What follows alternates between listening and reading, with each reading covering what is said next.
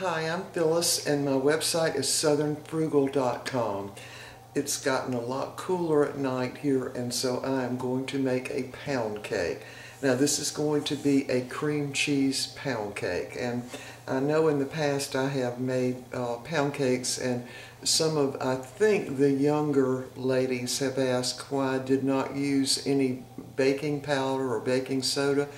And for pound cakes, the reason is the eggs are the leavening, if you will. The eggs expanding is what gives the texture of a pound cake. So it's loaded with fat and eggs and flour and sugar, okay?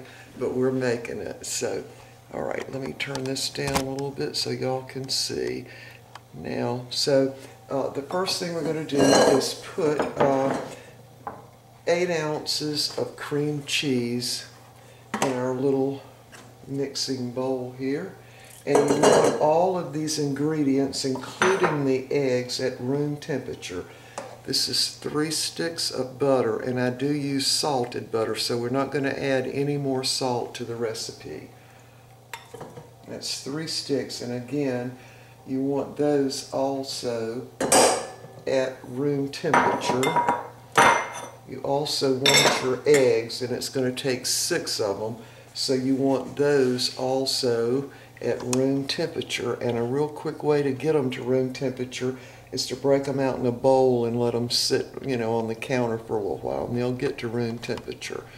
Anyway, so we're ready to start mixing this. I am going to use my KitchenAid for this.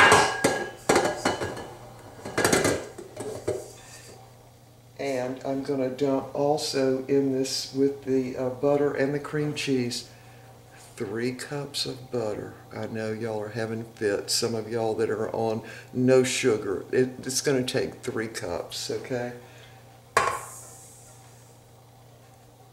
Now I've got my oven preheating to 325 degrees, and I have greased a tube pan. Now this is going to be a large pound cake, and it really will freeze really well. So what I do is cut it up in slices and put it in one of those salad containers, and we'd probably be eating on it for the next 2 months. But I did want sort of a plain pound cake. But anyway, you need to grease the pound cake pan really well, and I just don't think the spray thing I think you're going to have to use some shortening to do this. And also, after you've greased it really well, I don't know if y'all can see because that pan's white on the inside, want to grease it really well, and then you want to dust it with flour all around. And the reason you do that is to make the outside crust of the cake or pound cake, whatever you're using, it makes it soft and not crispy, because if you don't use the flour in it, it's going to make that crust kind of crispy, and you don't want that in a cake. Alright, so we're ready to get started now. I'm going to cream my cream cheese, butter, and my sugar. I'm just going to let that keep going. And anyway, we're going to start putting the eggs in one at a time once this gets all creamed up together. Alright, it's going to take a little while, so we'll be back maybe a couple of minutes, maybe longer. Alright, this has been mixing here for about 2 minutes, maybe a little longer. So now the recipe's going to call for 6 eggs, and that's large eggs. So I'm going to try to dump these in one at a time. It's going to be difficult, but I think I can do it. Turn that up a little bit, and you want to allow each egg to beat inside this batter really well. Once you see it's pretty well gone, then time to dump another one in.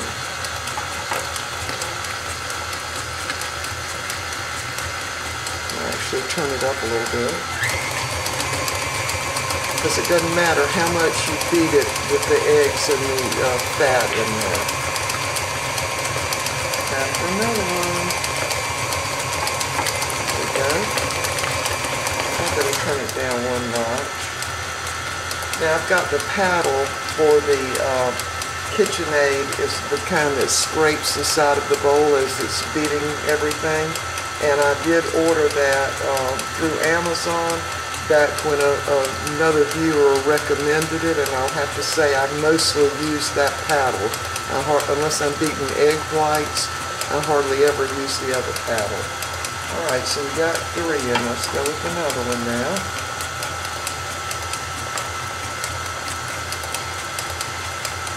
And what we're wanting to happen in this batter is for that sugar to get dissolved in the eggs because of the liquid. That's what we're looking for. That's why it doesn't matter how long you beat this. Let me go with another one.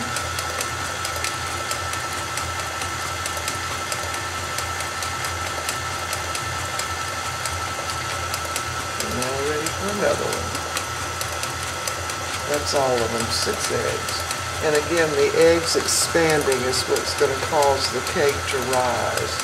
Alright, so now I'm going to go ahead, I'm going to turn it down on low here, and I'm going to add 2 teaspoons of pure vanilla extract.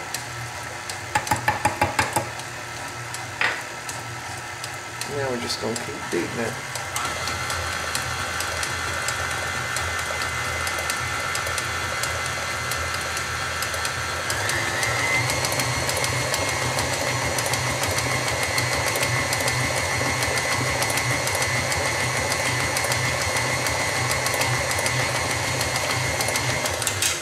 Alright, and even though I've got one of those little beaters that have the paddle on it to scrape the side of the bowl, it doesn't get all the way up to the top. So I'm going to scrape the top part down a little bit around the top of the bowl.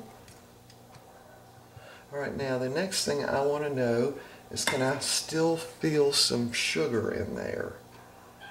And the answer is just a teeny bit of sugar. I can still feel that's not dissolved.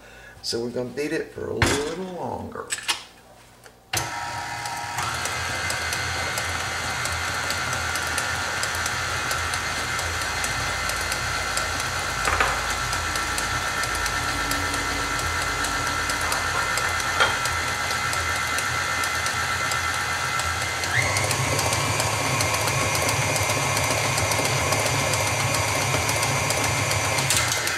Alright, I didn't mean to bump y'all. Alright, that's enough beating. So now we're going to add 3 cups of flour, and I'm using White Lily all-purpose flour. And I will leave this recipe down below in the show more section of the video. Alright, now my flour is 3 cups, so what I did was I sifted the flour, then I measured 3 cups, then I sifted it again, just because we want a really good texture on this cake. So I'm going to add this now very slowly, because you don't want to beat it a whole lot once you've got the flour in there.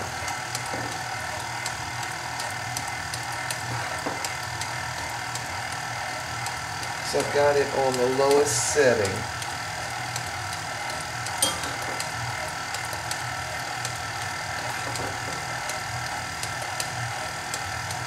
I'm just adding a big heaping tablespoon at one time.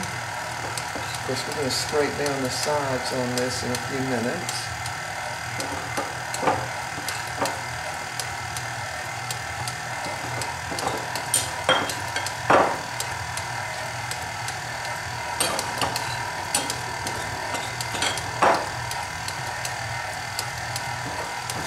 Alright, we just about got it all in.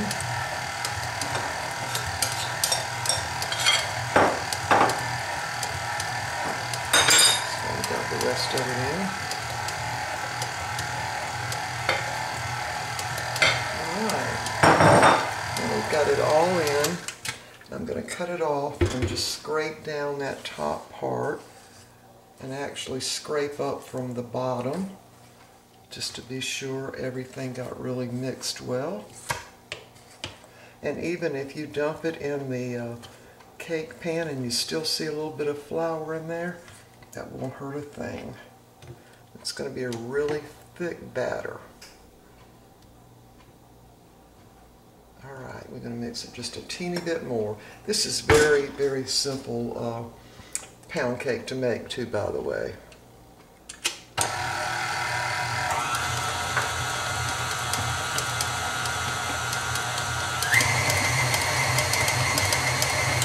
And that's it. That's all I'm going to beat it. I'm going to clean that off. We're ready to put it in our tube pan. This is a 10-inch tube pan, same one I use for everything when I make a pound cake or a tube cake. Yeah, now that we got a little cooler weather, it's time to start baking stuff in the oven for a change. Alright, so this is going to cook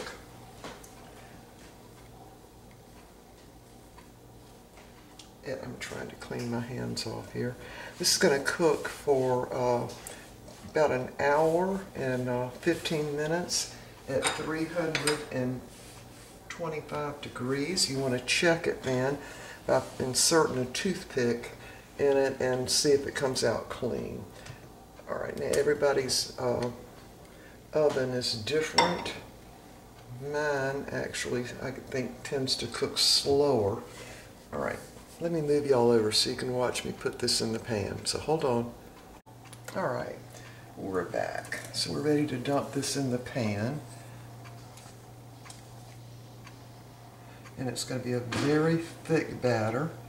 You got a lot of fat in there, a lot of sugar, a lot of eggs. And again, you don't want to beat it a real long time after the flour has been added, but you can beat it as long as you want when it's just the butter and the eggs and the sugar.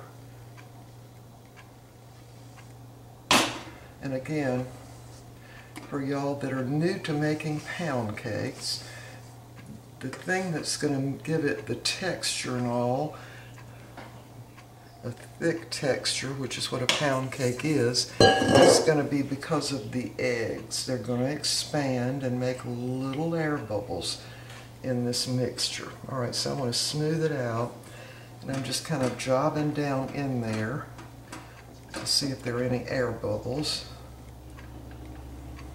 Now, after about an hour and 15 minutes, if you can do this without opening your oven, have a look at it. Like if you can look through the glass, if you've got that type of oven, which I think most of them are now, you want to see if it's slightly pulling away from the side of the pan. If it is, you want to look at it and maybe check it with a toothpick. If the toothpick comes out clean, the cake is done. Now I'm guessing in my oven this is probably going to take an hour and a half. In fact, I'm pretty sure that's what it's going to take, so I'm not even going to check it until it's like an hour and a half. Alright y'all, when this gets done, we'll be back. We are going to put some icing on this. We'll be back. Alright, we just took up the pound cake, and I ended up having to put a little piece of aluminum foil over it to keep it from getting too brown on the top. Now you want to look for it pulling away from the sides of the pan. Stick a little toothpick in the middle there and see if it comes out clean. Alright, so we're going to let this cool about 20 minutes in the pan, then we're going to dump it out. Now I'm going to make some icing to go on this, so I'm going to move y'all over to the other side. Alright, so while the cake is cooling, I'm going to go ahead and make a little icing. Now I've got 2 tablespoons or a little more of butter in the bottom of the pot. And I went ahead and put in 4 ounces of cream cheese. And with the butter kind of hot there, it sort of helped, melt somewhat the cream cheese. So I'm going to go ahead and put in right at a spoonful of vanilla. And mix that up.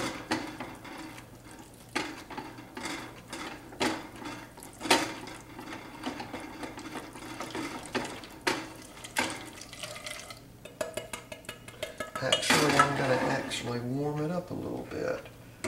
Turn my burner on, about medium, real quick. Yeah, let me explain how I made this. I just took a dinner plate and turned it upside down, put the tin foil over it. And this is heavy duty tin foil. Just mashed it around so it fit right up on top of the cake to prevent it from getting too brown. Alright, what I'm going to do is melt this a little bit because it actually kind of got cool. And then I'm going to put a couple of cups of confectionery sugar in there, mix it all up, and that'll be the icing. So we'll be back in just a minute. Alright, I added about 2 cups of the confectionery sugar. And I had to, of course, do a little bit of heating up that cream cheese and butter, and just to get it smooth. So this is really going to be more of a glaze on the cake than it really is an icing. I just call it all icing. So once that cake cools enough, we're going to put this on it, and then we'll show you what it looks like. We're going to go ahead and cut it. Mr. Becky and I are going to have a piece tonight. Alright, y'all. Once that cake gets cool and I get it iced, we'll be back and show you what it looks like on the inside. Alright, here's what the cake looks like. Now, I went ahead and put that little glaze on it while the cake was still a little warm. It makes it go on easier. And we're ready to cut the cake. And what I'm going to do is we're going to have one piece tonight. And I'm going to slice them up, put pieces of wax paper in between the layers, and freeze them. Alright, y'all, let me cut this up and I'll show you what it looks like on the inside.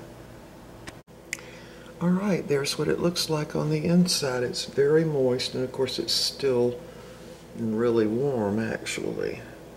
There's what a piece looks like. You see the dense texture is because it's a pound cake. There's what that side looks like. Alright, y'all. We will see y'all next time. Bye for now. We're going to enjoy our cake.